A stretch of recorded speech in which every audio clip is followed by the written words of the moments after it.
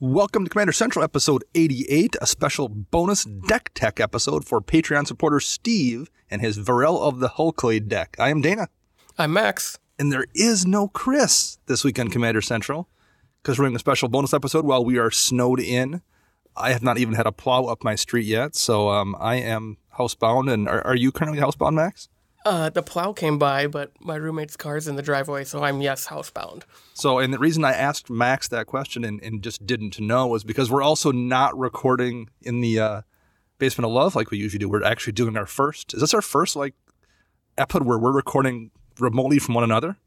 It is. It's weird. Yeah, I've done enough shows for the EDH Recast remotely, but this is the first time I've done one with you remotely. Yeah. So, did you do anything interesting this weekend before you got snowed in at your house, Max?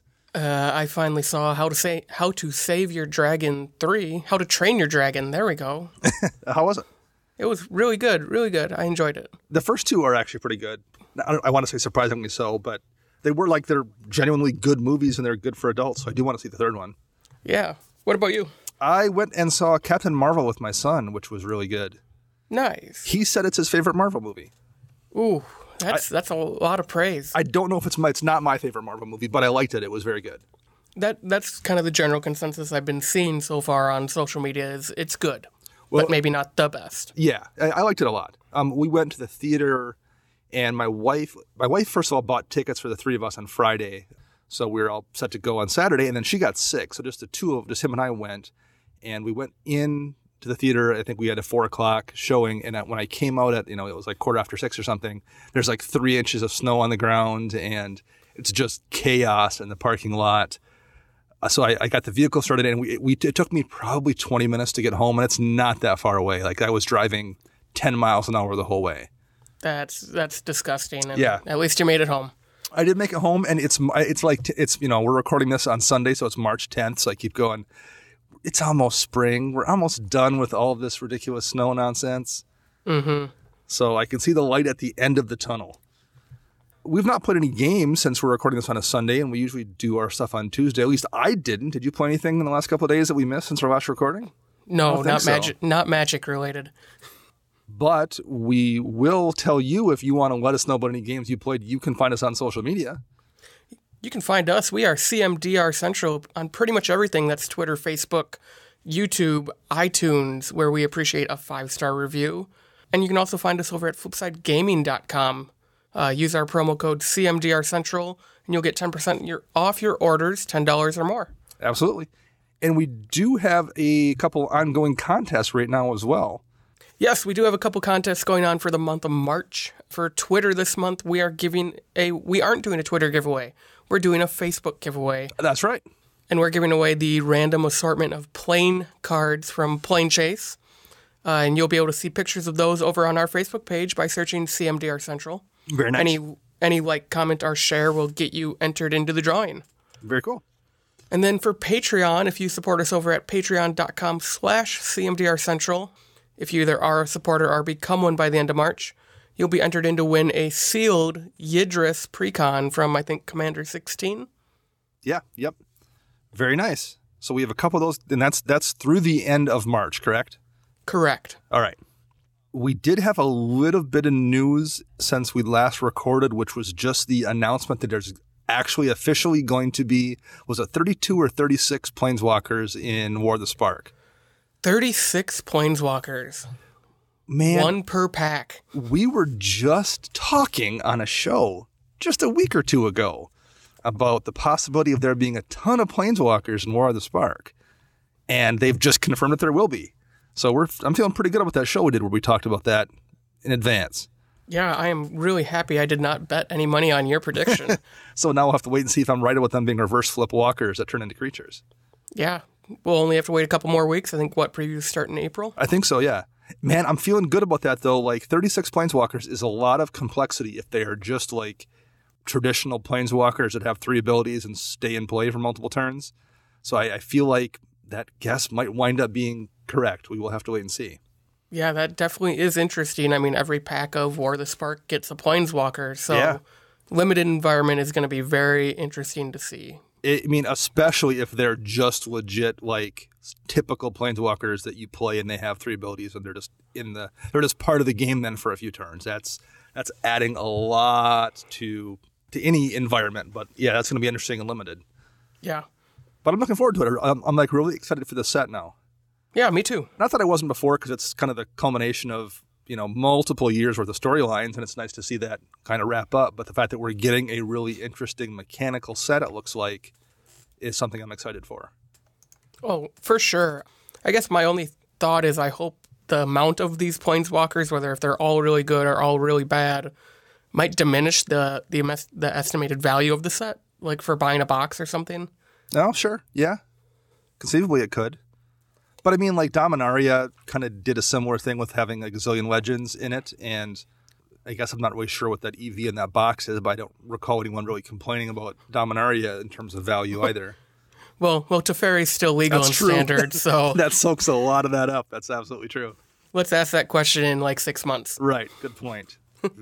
Although Mox Amber has been spiking in anticipation for War of the Sparks. That's carrying some of it, and you've got Karn in there as well. Mm-hmm. A lot of times it comes down to how many powerful cards are in the set. That makes a big difference. Dominaria definitely had a bunch of them. Yeah, for sure. So let's do a deck tech, Max. Okay, for a patron supporter, Yeah. as you said earlier in the beginning of the show. Is Vorel of the Hull Clade deck. So you have a few questions you usually ask people in advance of this. You want to read the questions and give us the answers back here before we get started? Yeah, so I don't have the questions completely memorized, but we Okay. typically ask, what's your meta like? So we can kind of, if it's a casual meta, we don't want to say, okay, go super combo and Eldrazi like Chris would probably recommend. Right. Go buy a Lion's Eye Diamond. Yes. Or if it is a competitive meta, then we have a better way to know how we should grade your deck or And we suggest. still probably wouldn't say go buy a Lion's Eye Diamond just because that's insane. But yes, It is. we do tweak based on that for sure. But speaking of Lion's Eye Diamonds, I do ask a budget question, like how much overall do you have an idea for the budget? Should we be recommending cards like Doubling Season or Lion's Eye Diamond if they can't afford cards like that? Right. Also makes it a little more challenging for us, which is a lot of fun. Yeah, absolutely. Keeps it interesting every time. Yep. And then typically the final thing we ask is, what is the overall goal of the deck, or where are you struggling with the deck and why you wanted us to go over it for you? Yes. So basic information we got back was that the meta in this case is casual and it's mostly creature-based without any real big combos or infinite finishes. He said on a scale from 1 to 10, he thinks decks are 6 to 8. And I would guess, at least based on that description, that sounds more on the 6 end of that spectrum in terms of power. Yeah, I would like to agree with that as well. I said there's no real huge specific limit on cost, but, like a dual land would be out. So I'm guessing we'll skip that part, but anything reasonably priced, he said, should be fine for the deck. And what did we get back for a goal here? Let's see here. He says he kind of has wandered off from the original goal of the deck when he first built it. Right now he wins a lot of games by just increasing his life total really high and making a lot of mana and just whacking people with Walking Ballista. A lot of individual synergies in the deck, but no overarching goal or theme that maybe you and I would typically build towards. Sure. And in looking at the deck, I tend to agree there's quite a few different directions going on here overall. The first note he also has here is he said that the deck might just work better with Peer and Toothy, and he's thought about making that change as well. So that's the first thing maybe to address. What are your thoughts on that change from Vorel to Peer and Toothy? We have a Peer and Toothy deck in the shop, and it is very powerful. It kind of explodes out of nowhere when it is played. I like Peer and Toothy. I think I like it a little more than Vorel just because they're newer and a little more interesting with the partner mechanic. And they also impact planeswalkers where Vorel doesn't. Yeah, they're also a little more resilient just in terms of having Toothy there as a draw spell in the command zone is really, really, really useful. Not that Peer isn't really good, but Peer is very similar to Vorel in terms of power level. And if you kind of consider them a wash, and I think that's probably a reasonable assessment, if those two are a wash, just having Toothy there as a bonus makes it a better pair, I think. Yeah, I would agree with that. I do think overall, though, I think Pier is a little better than Vorel. I would probably also agree. The advantages you have with Pier is he just works. You don't need to wait a turn. Like with Vorel, it's a tap ability. So you cast Vorel. Assuming you don't have haste, you have to wait a full turn to use him, and you still have to pump mana into him to use his ability as well. Pier just does his thing. Like you cast Pier, and he starts putting extra counters on things immediately. Yeah. Vorel, though, in my opinion, if you wanted to go more competitive, a little more combo-based, Vorel is where you want to be in this type of deck. And I think Vorel probably works better if you want to do like one big, huge thing a turn. Like if you want a creature that has, 14 counters on it and you want to turn it into 28 counters for like just that single smash to the face killing blow, it probably works better for that. Whereas Pier, I think, is better for doing little incremental advantages throughout the whole course of your turn, because it isn't an activated ability. It just happens. It's a triggered ability, so it just happens whenever you do something. So I think there is a little bit of a playstyle difference between the two of them. But I would agree. I think if this was my deck, I myself would probably put Pier and Toothy in the zone. Yep, I would probably tend to do the same as well. So the deck has a relatively low overhead here, 3.19 average CMC. That seemed pretty solid to me for a casual meta for sure. Oh, yeah, definitely. Especially with when we get into this, there's not a lot of like ramp to get him out of the gate pretty quick like you would expect in a typical Simic deck. Yeah, there isn't a ton at all. We'll touch on that in a little bit. We want to look at lands here first. Sure. 38 total lands in a 2-color deck. That's definitely a safe amount. I'm not going to say take less out, but you definitely don't need more than that. And at a 3.19, I think you would be fine at 37. Oh, yeah. I think 37 would be perfect in 2 colors. I even think going down to 36 is fine, especially at 3.19. My Dramoka deck is 2 colors, and I'm running 36, and that has a little bit of a higher average CMC in it. Yeah, I mean, what I would probably do here to test it out is just try putting in some low CMC card in place of 1 land, taking you to 37, and run that then for 2 months or something, and make sure you're comfortable with it. And then you could try even going to 36. Like, it's not the kind of thing.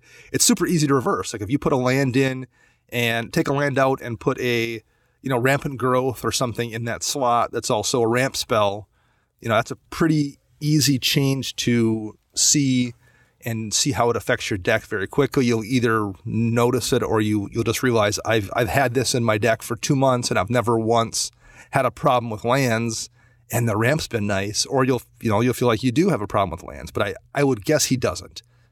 Right. So that would be my first suggestion, is maybe pull 1 land out for 1 low CMC card just to not affect your curve too much and see how that plays. And then if it's fine down the road, maybe try even 1 more, but you could definitely do 1.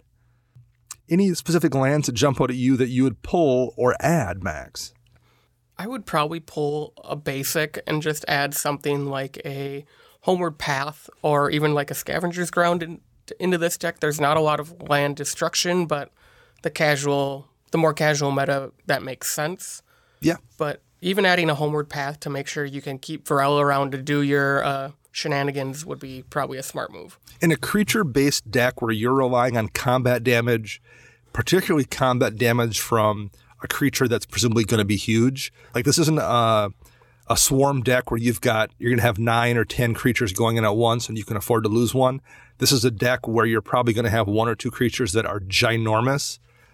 You really get shut down in that case when someone drops a control magic.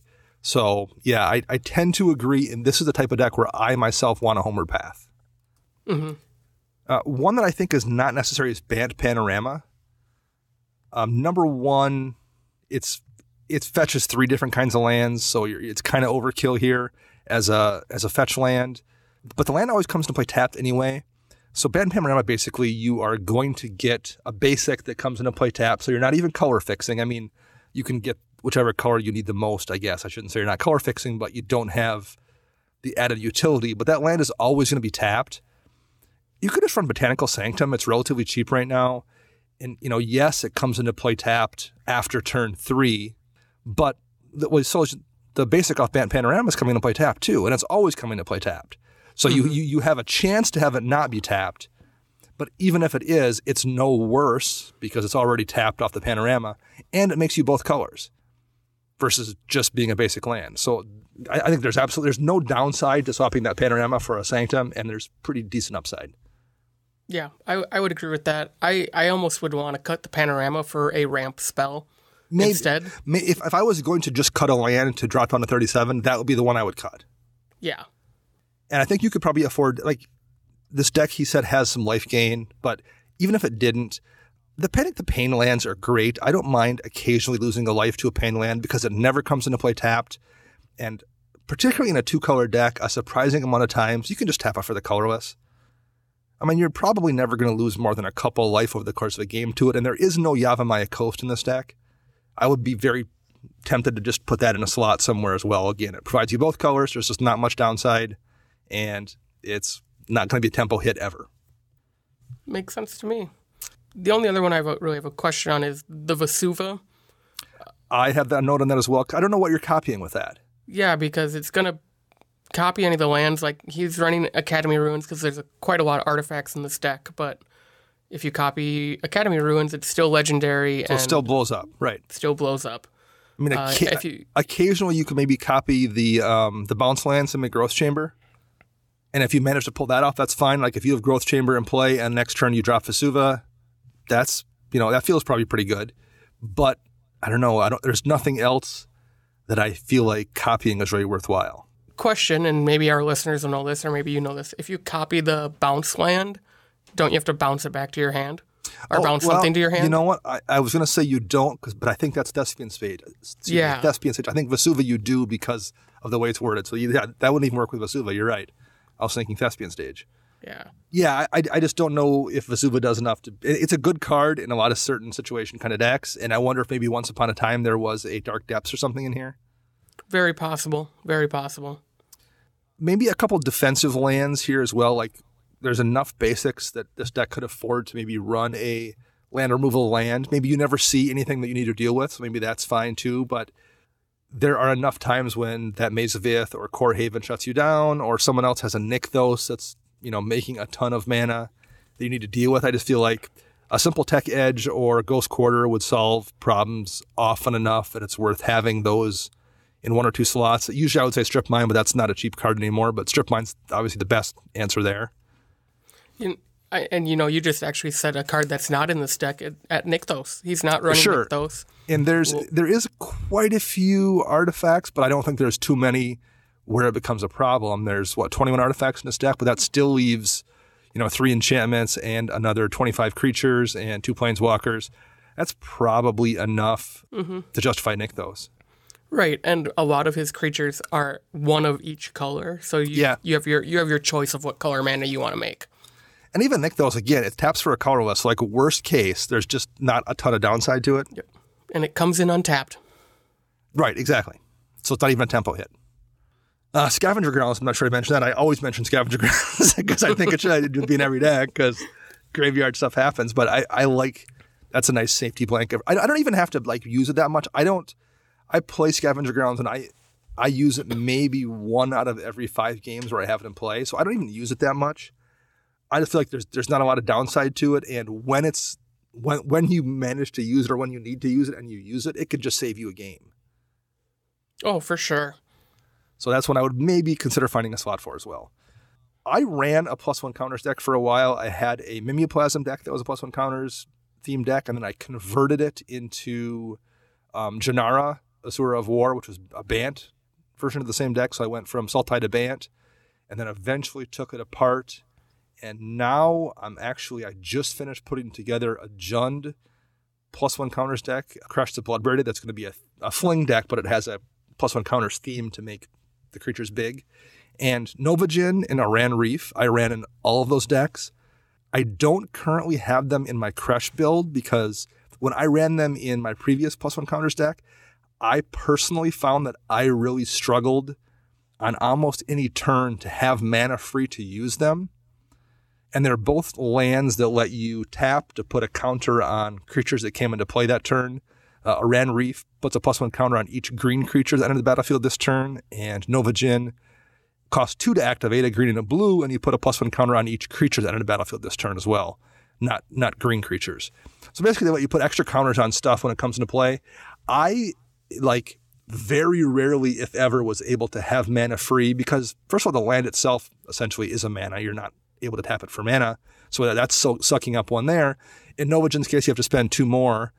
And Aran Reef only works on green creatures. I could just never quite find a chance to use them in my deck. But there's also not a lot of downside to it. Like, okay, if you only use them once every...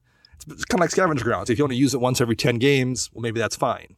Yeah, I mean, if it's all you need is that one extra +1/+1 counter to maybe win the game, it's worth slotting in the deck.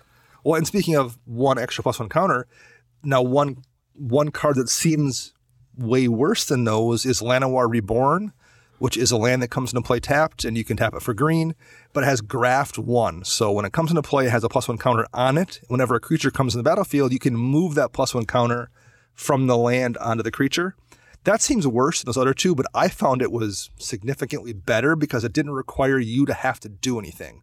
If a creature came into play, you just had the option to put a counter on it. It didn't cost you mana, didn't have to tap the land, didn't have to do anything. And that, at least when I was playing the deck, was way, way more useful than having to leave the land untapped and then use it to put counters on a creature. Yeah. And it also then gets you, because the way Vorel works, Vorel only does anything to a creature if it already has a counter on it. So that's really nice too. Like if you're playing a creature that doesn't by default have anything on it, it lets you get that first counter on it to start rolling it up. So that is one I like quite a bit. I'm a fan of that card. Yeah, same here. Let's take a look at artifacts here, because there's a surprising amount of artifacts in this deck. Yeah, 21 artifacts, and out of all of them, I wasn't expecting to see maybe 18 of these. Well, so I saw 21 artifacts, and before I even read the list, I was like, okay, so he's just running, 8 pieces of ramp or something. Artifact ramp. But there's not a ton of ramp.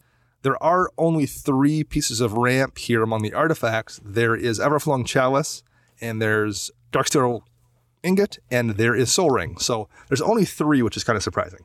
One of the questions, Expedition Map, what land do you think that's worth going to get based on that list, Max? Is there one that you think is worth grabbing with XMap?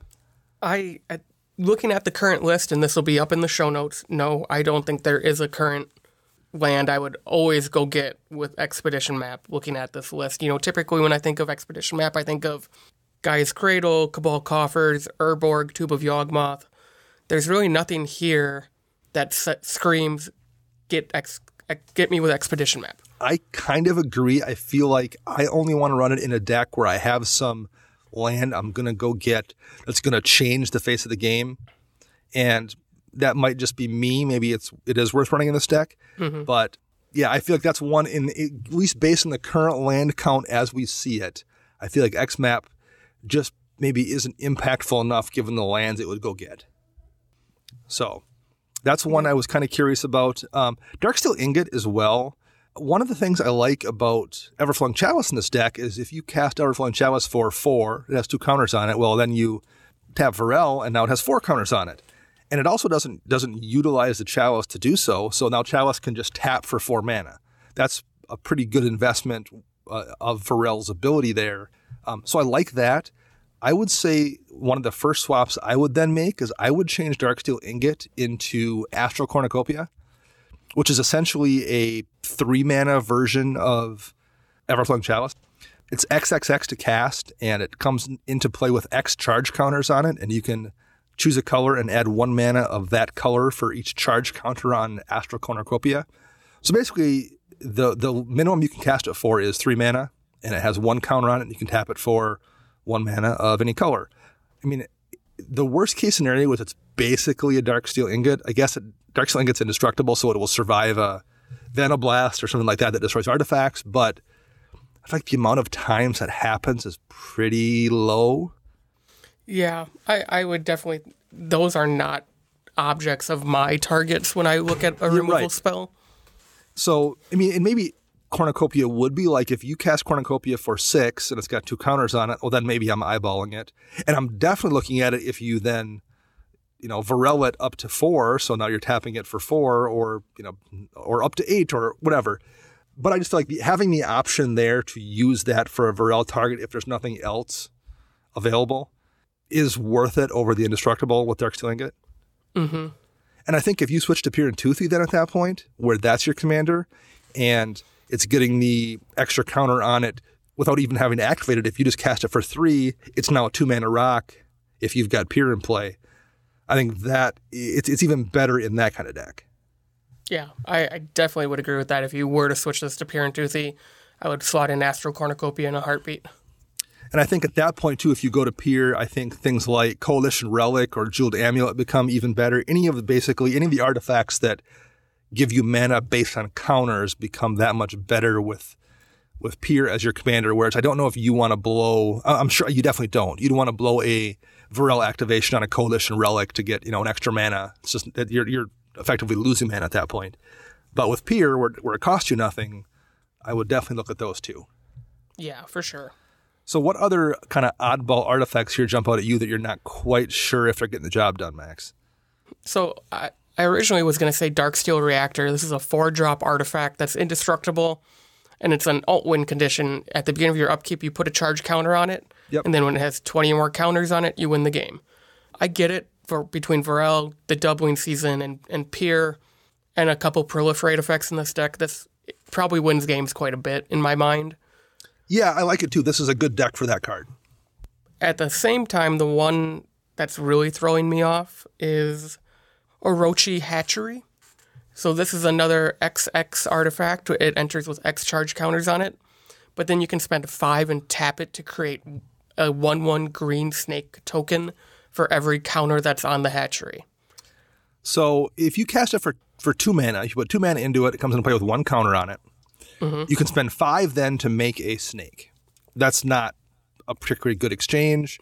No. So let's say you cast it for 4, so come into play with 2 counters on it, and then you can tap it for 5 to make 2 snakes. That's still not ideal, but with Vorel, I would assume the thought process is you can then tap Vorel to turn those 2 counters into 4, and then when you spend 5, you get 4 snakes, which is pretty decent. Yeah.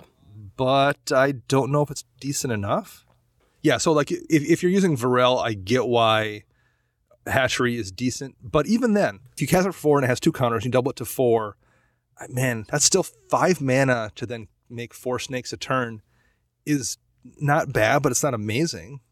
Right, and what really puzzles me about this card in this deck is there's a little bit of stuff in here that makes tokens, but there's no way to win with them, in my opinion. There's no Overrun, Overwhelming Stampede, or even like a Crater Hoof to help spread that damage out quickly. So you're just making bodies to chump block, essentially. It feels a little bit like I've made decks before that had kind of a sub-theme or something, and then over the course of 6 months, the deck has shifted and changed enough that that sub-theme is no longer a thing.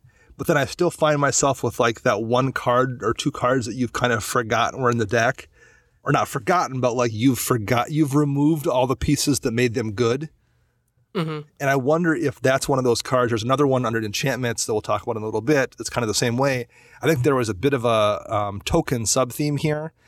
And I get that completely with something like Doubling Season because, again, if you're tapping this for 4 snakes with the 2 counters on it, you Doubling Season it, you're making twice as many counters. And I guess maybe that's a thought process. In a perfect world, if you cast this for 4 mana where X is 2, and then you can, it's coming into play with 4 counters because of Doubling Season. And if you tap Vorel, those 4 become 8. So at that point, you're spending 5 mana to make 8 snakes. In a perfect world, I guess that's pretty good. But man, that's a lot of pieces that have to come together to spend 5 mana to make 8 snakes. Yeah, that's a lot of mana. Especially with the very little ramp in this deck. It'd be different if there were, a Signet or maybe a couple of other fast mana rocks or even just like a Rampant Growth or a Skystroke Claim for those early game bursts. And especially if the snakes have no way to win you the game. You have 8 snakes, and I guess, again, maybe some will have no blockers or something, and you can, smash through with all 8 of them. But that just still feels like it's not that great unless you have Skull Clamp out and you're going to be able to spend another, 4 mana to draw 8 cards or something. I guess that's good, but that's just a lot of like, if this is in play, and this is in play, and this is in play, and this happens, it's pretty decent. And I feel like if you've met that many variables, if you've met 4 or 5 different if conditions, it shouldn't just be pretty good, it should be amazing. And it should be game winner. It should be game winning, absolutely. Like if you're hitting that many if conditions, that should be winning you the game, because that's just too difficult to assemble to have it just be okay. Right. So I guess now would be a chance to kind of make this comment about the whole deck overall. And he even addresses saying he kind of didn't really have a theme or anything, but that would be one of the things I would focus on here is just picking one path and kind of going as all in on that path as you can. Oh, for sure. That's a great way to at least start. Yes. Building a deck for a casual meta is we're just going to do a bunch of stuff with +1/+1 counters or counters in general. Yep. And then go from there. Yes. And yes, Hatchery does do things with +1 counters, but the thing it does, I just don't know if it helps you enough to justify a slot. I just don't know if it does. Right. Same. I agree with that. Transmogrifying Wand is a card I like a lot in some decks, but is this a deck for it, do you think? So for those who don't remember this, because this was in M 19. Is it 19? So it was just the last summer. It's 3 mana for an artifact, comes into play with 3 counters on it, and you can spend 1 and tap it to remove a charge counter and destroy target creature, and its controller gets a 2/4 white ox token in place of that creature. And you can only do this as a sorcery. So it basically winds up being a removal spell where you spend a mana to turn their whatever into a 2/4 ox. Well, I don't know. I don't like that it's sorcery speed.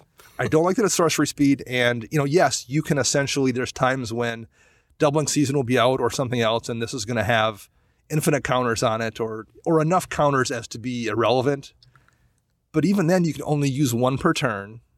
It's only a destroy effect, so there's going to be times when, there's something you need to deal with and you can't because it's indestructible or something. I think it's a cool card, and I think that this isn't the deck for it, maybe. Yeah, I would agree with that. I think it's definitely something, just a better removal spell, whether it's a counter spell or another type of removal. I mean, Apongify or Rapid Hybridization for 1 mana that is going to solve you that problem at instant speed in an emergency, and I just feel like I would rather have that. I'd rather have it 1 time for 1 mana at instant speed solving a problem than I would having this. In a perfect world, this is going to maybe, hit 3 creatures in 3 turns.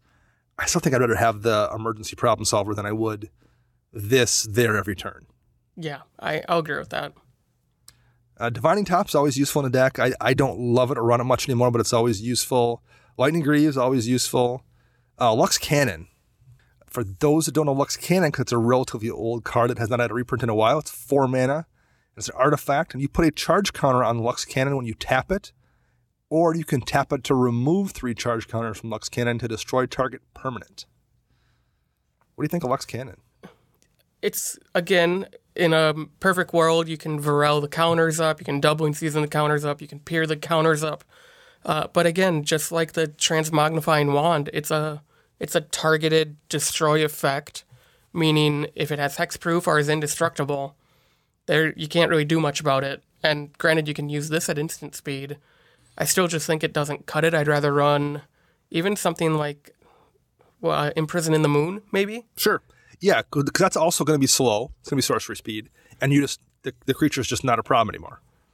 Song of the Dryads, or Lignify even. Yeah. All of which are runnable in these color combinations. Or again, Pongify, Rapid Hybridization kind of cards. Yep. And not that this deck really needs it, but those type of cards will lower the curve a little. Sure. Yeah. And it's already a lean curve, but there's way worse things you can do than just incidentally lowering your curve. Yeah. I like Contagion Engine. It's a gazillion mana, 6 mana to cast and 4 to activate, but you do get 2 proliferate triggers, and that can hit multiple things. And it also puts a -1 counter on each creature target player controls. So even though it is a gazillion mana, there's going to be times when you wipe out a field of tokens and add a ton of counters to your stuff too. I think the upside on Contagion Engine is probably worth how much mana it costs. Yep, especially in this type of deck where being able to double proliferate all your stuff with maybe like a Doubling Season out is just makes me really happy. Yeah, I agree. Basilisk Collar. This goes straight into the Walking Ballista combo. It just makes it easier to infinite out with, at least wipe the board with Walking Ballista. Right. So then the question becomes, because there's no real easy way to tutor that up, Is it worth having a card that maybe doesn't do a whole heck of a lot unless you happen to have another creature in play? And it's another creature in play that people immediately know is a bomb and will do everything they can to remove. So is it worth a slot for that artifact, as useful as it is, that probably isn't going to accomplish a whole ton unless you have one more creature in play? Knowing that this is a casual meta, yes. I think I would run this card just because it might happen. The one other thing I will note, I say that it's not good on other creatures, but that's not necessarily true because of the way Death Touch works with Trample. If this winds up on your Mana Gorger Hydra, which is an 18/18, and you swing in and someone blocks with their own big creature, you still only need to put 1 point of damage into that creature before you trample the rest over because it's enough to be lethal. So maybe that happens enough too, where like you're going to put that on some other big creature that you've buffed up with counters and just use it for as a way to carry more damage over when you swing. Mm-hmm. I still don't know if I personally would run it, but I do think there's maybe enough utility here for it. Yeah, I think there just needs to be a better way to go get it. So whether that's like a Fabricate or Oh, sure. A transmute spell that can go grab that 1-drop, like Muddle the Mixture. Yeah, right. Yeah, Muddle goes and gets it, and it goes and gets a bunch of other things that are useful as well. Things like Cyclonic Rift and Soul Ring. I'm trying to think. Yeah, right. Yeah. I think it has to be exactly the CMC. So I think it has to get something that costs 2. But, there's enough things in here in this deck that, whether it's Illusionist Bracers or there's a couple of creatures at that slot, I think. Okay, so we'd want more like something like Dizzy Spell or yeah. You get what I'm saying. Yeah. Anything else with artifacts you want to touch on here, Max? No, I think we covered it. I think adding maybe another piece of ramp like the Signet or even like the Locket, if you can't get your hands on a Signet, would be smart. The Locket at least gets you some card draw involved as well. I think generally speaking, particularly because Vorel, when he's in play, is going to suck up 2 mana every single turn, I would like a little more ramp in this deck. Because you're kind of going to be down 2 mana every turn if you're planning on utilizing Vorel. So I think this is a deck where you want a little bit extra in there, and a few of those cards that maybe aren't quite as good, like 1,000-Year Elixir, for example. It does let you use Vorel right away. I guess maybe that's not a good example. But talking about like Lux Cannon, if we weren't sure if that was good enough, or Hatchery, I'd be very tempted to replace a few of those with things like Simic Signet or the Locket, like you mentioned. Right. Ways to just make it easier to do your thing you want to do that turn and do Vorel. Yeah. I think the best card out of all the artifacts, and we really didn't talk about this, to cut would be Eternity Vessel. For those who don't know, it's a 6-mana artifact. When it enters the battlefield, it has X charge counters on it, where X is your life total. And it has a landfall trigger, so whenever a land enters the battlefield under your control, you may have your life total become the number of counters on Eternity Vessel. Yeah, the upside on that, now that's one, like talking about the perfect world thing with Hatchery, where, okay, if everything breaks correctly, you can spend 5 mana to make 8 snake tokens. Mm-hmm. I don't know if it's worth that. Now here, in a perfect world, Eternity Vessel comes into play, at 31 or 32 or something, because you lost a little bit of life, but you have Doubling Season out, and it turns into 64. Yeah. And then you activate Vorel, and it turns into, well, not even 128 because you're getting the Vorel and then Doubling Season trigger on top of it. So in a perfect world, Eternity Vessel has a disgusting upside versus the Orochi Hatchery, where I'm not sure if even the perfect situation makes it that amazing. Right. Whereas the perfect situation with Eternity Vessel makes it really, really difficult to kick you out of the game. Yeah, I guess that's true. Enchantments. Only 3. I think Doubling Season probably should stay in the deck. I would agree with that as well, Dana. Is that good enough +1 counters deck? I've had luck with it. I don't know about you. I think it's probably pretty decent. Inexorable Tide. Whenever you cast a spell, proliferate. Ooh.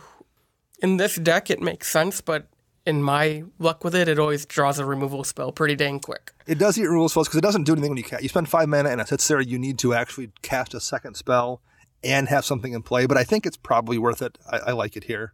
Yeah. So here's another one of the questions, and this is also a card that I feel like is maybe that I mentioned before was part of a previous build of the deck. Is Wolfcaller's Howl is the 3rd enchantment. and it's 3 and a green. At the beginning of your upkeep, create X 2/2 green wolf creature tokens where X is the number of your opponents with 4 or more cards in hand. So I've ran this before in a token deck, and occasionally it's good, but most of the time it's only okay. So what are your thoughts on Wolfcaller's Howl? This is really glass cannon. It's requiring you to make sure it only works at your upkeep, and you need to have opponents with cards in hand. So if you're playing against that aggro Boros player that, by turn 5 has 1 card in hand and is in top deck mode for the rest of the game, well, now you're relying on 2 other opponents to maybe always have 4 cards in hand.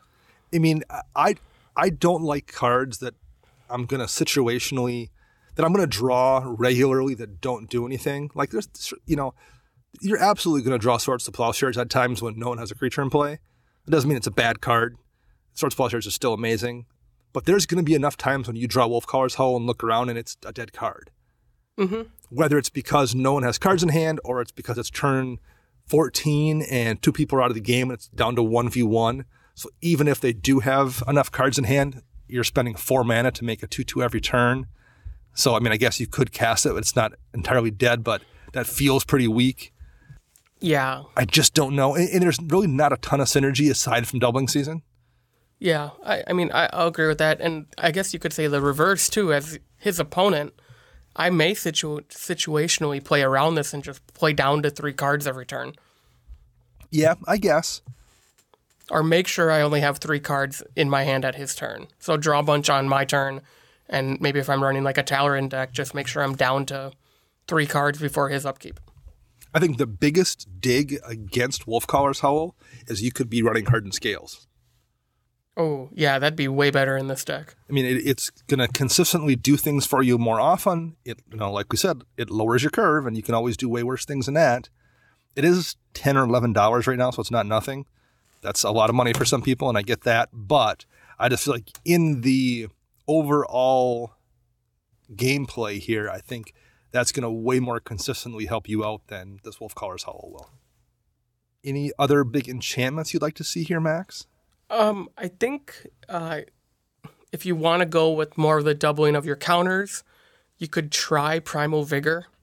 It's a pseudo doubling season for 6 mana. That hits everybody. But it does help everybody, but you might be the only person that can truly take advantage of it at the table. Yep. So, it is $20 because it's only been printed once. Yeah. But I think it might be the worst of them all, knowing that now that Peer exists. Right. It's a neat enough card, but I've seen people get burned by it before. So maybe, I guess it depends on the meta. Like if you're in a meta where people don't play a ton of other token decks or have other counter stuff and it's just not going to help them very much, then it gets way better. Yeah. I have one more. Okay. And that is Hadana's Climb. I have 2 more, and that's one of my 2. Okay. So Hadana's Climb is the flip enchantment from Ixalan. At the beginning of combat on your turn, put a +1/+1 counter on target creature you control. Then if that creature has 3 or more +1/+1 counters on it, you can flip it into the Winged Temple of Erazka. So it's a legendary land that can tap for any color. And then for 3 mana again, target creature you control gets +X/+X and gains flying where X is its power until end of turn. So in this deck, very often you're going to spend 3 mana for Hadana's Climb, and you're going to move to combat, and it's just going to flip. Like you're not going to have done anything. The condition will have already been met, and you're just going to put a counter on a thing as a bonus, and then it's just going to flip over into Winged Temple just for no reason at all other than you're doing the thing you're already doing.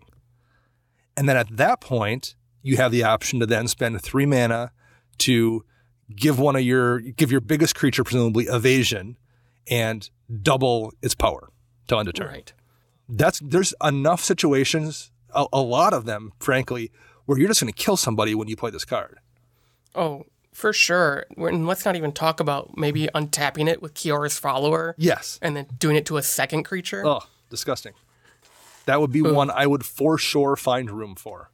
And it's I want to say it's around $2 or $3 right now. It's still relatively inexpensive. Yes. The other one I would recommend here, and these aren't just, in the case of these two cards, or the three cards with Hardened Scales, I would for sure say run all three of these Hardened Scales, Hadamas Climb, and the last one would be Simic Ascendancy, which was the new card out of Allegiance, and it's just 2 mana for an enchantment, 1 blue, 1 green, and you can spend a green and a blue to put a +1 counter on target creature you control, which isn't great, but it's also not a tap ability. If you happen to have a ton of mana free for whatever reason, you could just sink, 6 mana or 9 mana or 12 mana into this and just put 4 counters on something.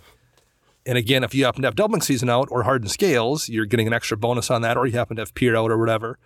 But the nice part about this is whenever 1 or more +1 counters are put onto a creature you control, you put that many growth counters on Simic Ascendancy, and at the beginning of your upkeep, if it has 20 or more growth counters on it, you win the game. Again, this is a card where you're going to cast this sometimes past the turn, and if somebody doesn't respond to it, you're just going to win next turn. Because you have enough counters on things already just from doing what you were already doing. Like, you're going to be playing the game, putting counters on stuff with Vorel or Peer and Toothy as it go, however you go. You'll top deck this, and you'll go, oh, well, I'm going to play it, and can anyone remove it? Because I'm going to win next turn due to things you've already done. Yeah, that is 100% true about Simic Ascendancy. It is a great card, and I actually haven't seen it at the shop yet, but this would be the deck I'd want it in. The Peer and Toothy deck we have, I know he has it in the deck, but I've never seen him cast it so far with it in the deck, but it's there. And also we should note, this deck is running Vidalcan Ori to give you flash on things, and it is running Alchemist Refuge to also give your stuff flash or let you flash in a spell. Mm-hmm. So this is also something where, like, you don't even have to survive a full turn. You can just wait until it comes back around, and the person before you, does okay, I'm passing the turn, and you can say, wait, before the end of your turn, I'm going to, either from Alchemist Refuge or because of Ori, flash in some Ascendancy, and hey, look at all the counters on my stuff. Okay, my turn, I win. Right.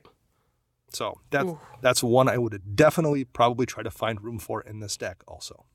Yeah. Instant speed spells. Ooh. So there's a few enchantments, a few counter spells in here, and the rest tend to be removal. There's 8 total spells. We'll talk about the counter spells first. There's original counter spell. There's Disallow. There's Plasma Capture, and technically, I guess Simic Ascendancy lets you. It isn't. Simic Charm, excuse me. And actually, I said that it isn't even a counter spell. That's just a bounce. So there's really only the 3 counter spells. I don't like Plasma Capture. I don't not like Plasma Capture. Plasma Capture, for those that don't know, is basically a mana drain that costs an additional 2 green. So you counter target spell, and at the beginning of your next pre-combat main phase, you add X mana in any combination of colors to your mana pool, where X is that spell's converted mana cost. I like it well enough. I think in a casual meta, you're gonna, you're gonna eat enough big 6 or 7 drop creatures often enough, and it's gonna give you a huge turn next time. I don't dislike. If I was pulling one of the 3 counter spells, I would pull Disallow first. Okay, I can see that. What are your thoughts on Disallow? It's fine. I think there are better things for 1 in blue than Disallow, but the Stifle is nice. It does give you the option, like you said, to stifle something or hit an ability you couldn't otherwise hit. You can counter a Planeswalker activation if you want to. But what I found with Disallow was I didn't ever do that. Like, I ran it in a deck, and I was super pumped for this card when it came out. And I still found that 99% of the time I was using it as a counter spell, in which case it's a cancel. Mm-hmm. Like, at some point, a modular spell ceases to be modular if you never use any of the other modes. Right. So I guess I would just prefer, if I want to go with a modular counter spell, one that I actually am going to use modes on. So whether that's Cryptic Command or a Mystic Confluence, those would be my first 2, I guess. If I'm going to pay double blue for something, I want it to do a lot more than stifle something. I think you want to go one of 2 ways. You want it to either do something bomby, whether it's Mystic Confluence, or I think Plasma Capture fits that criteria, where it's going to do something that's going to shake up the game. Hey, I'm hitting your Elish Norn, and I'm going to put 7 mana on my pool next turn. I think that radically changes the face of the game. They've had a huge tempo hit, and lost something that they were maybe counting on to do a mini board wipe, and you have not only stopped that from happening, but you're gaining 7 mana next turn. I think it can radically shift things. So I think Plasm Capture is enough of a big bomby spell that it's maybe worth 4 mana. I think the other thing you'd want to do if you're not running something like that changes the game at 4 or 5 is you want to run something as lean as possible. I think Counterspell probably qualifies at only 2, but I think 3 for Disallow is probably too much, and I would much rather see maybe a Swan Song or something that's going to deal with most problems at 1 mana. Yeah. Yep, I'd get behind that. So how about the removal? Because these are removal spells here. So we have Beast Within, Corrosive Grip, and Reality Shift. All of which are probably spells I would run in this deck. Yep, same here. I mean, we mentioned them earlier. I would probably try to find a slot for Imprison in the Moon, Song of the Dryads, and at least those 2. Maybe the new one from Dominaria that freezes something What's really nice about those ones, too, is they take care of commanders long term. Like, there are enough situations where if somebody plays their scary commander and, okay, if you destroy it, they'll recast it next turn. There's decks that can't deal with you Song of the Rising their commander. Like, they have no way to remove that enchantment, or if they do, they have, so that I have 1 or 2 spells in my entire deck that get it back. That's effectively removing that commander. You're exiled it almost from the game. It's almost like tucking it.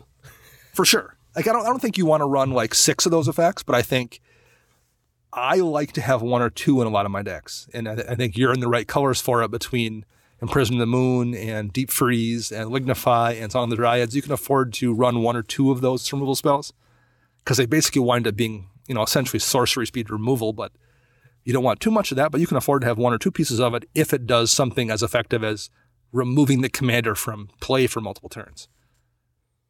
Yep. The one instant I'm not a fan of, I guess, in this deck is Simic Charm.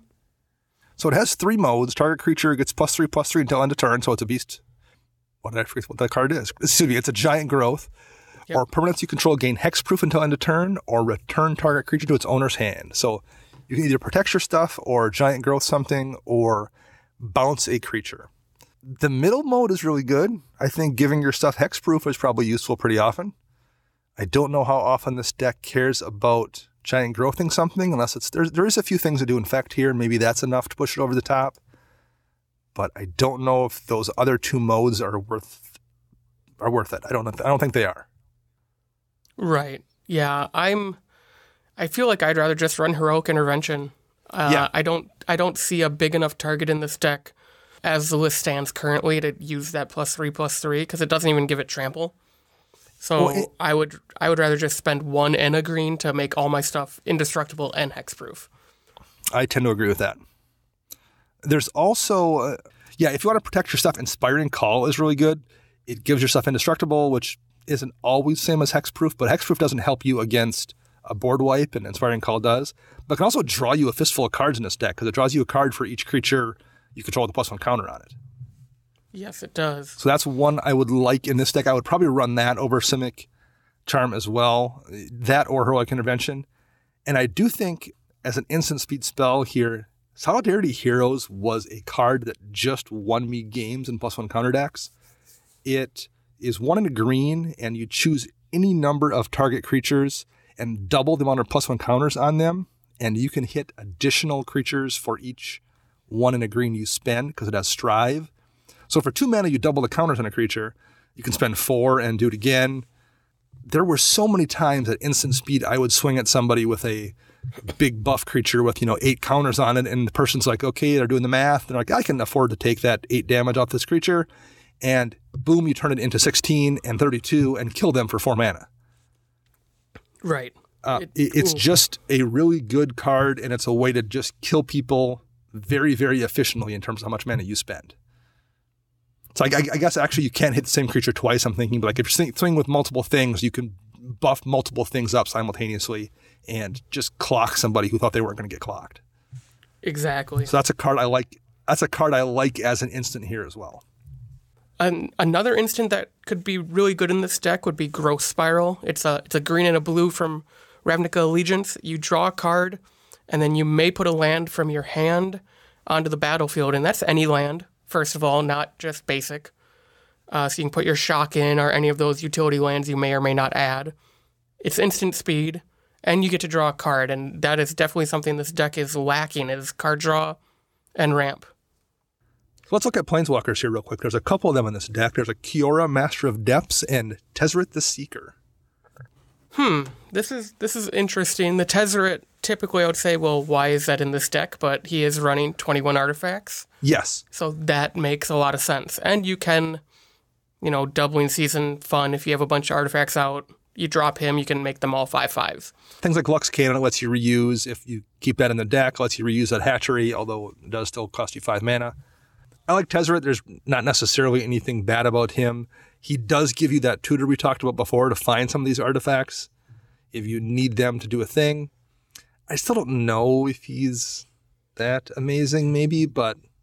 Yeah, I think I would rather, if this was my idea of a deck, I would probably get rid of some of the artifacts we've talked about today in replace for some other stuff that's more my play style. And I'd put like one of the Garuks in this deck that maybe gave all your stuff trample or like an overrun effect.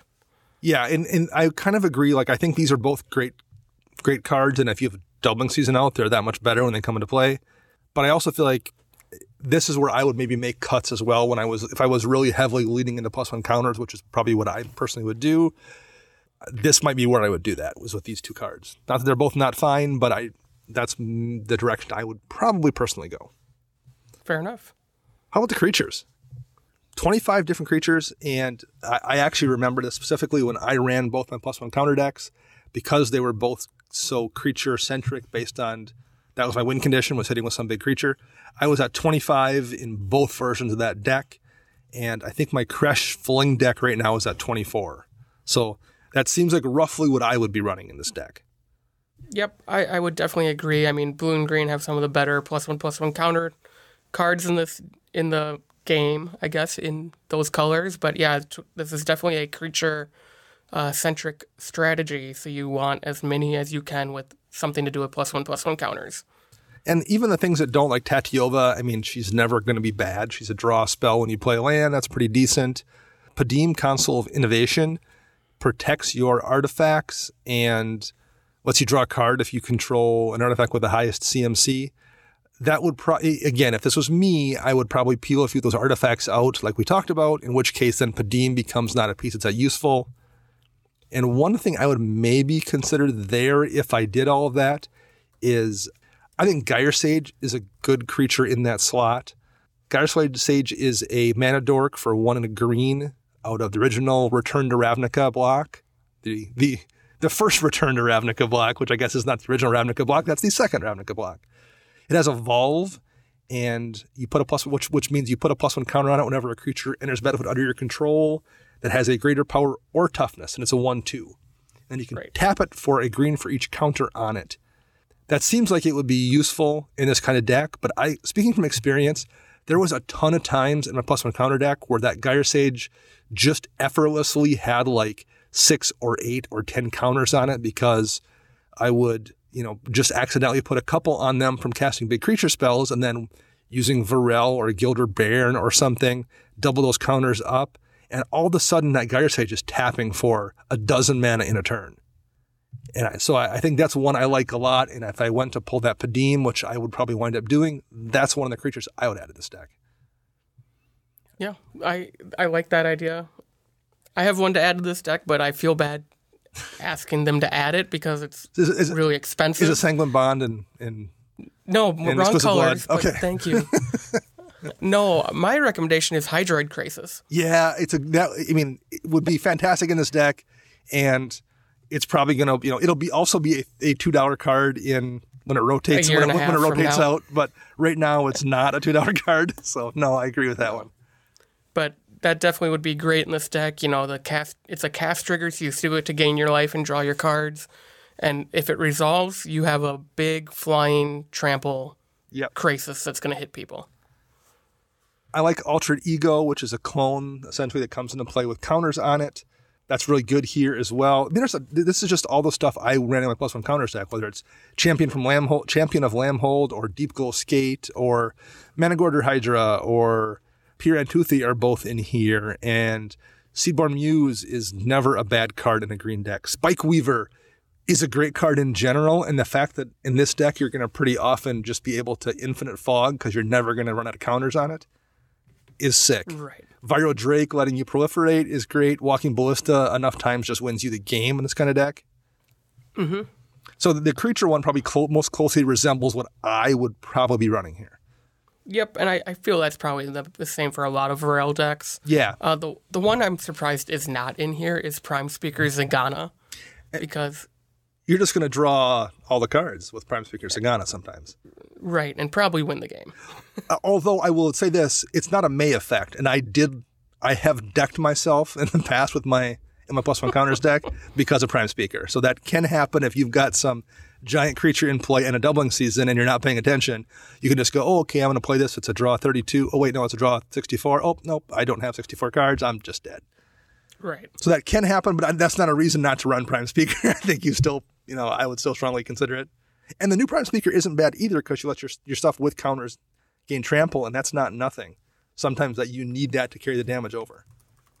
So that's one I would consider. I think generally speaking, so we've thrown a few suggestions out there. I think it needs a little more ramp, whether that's artifact ramp or, the nature's lore ramp and growth type go getting a land. I think it needs more draw too.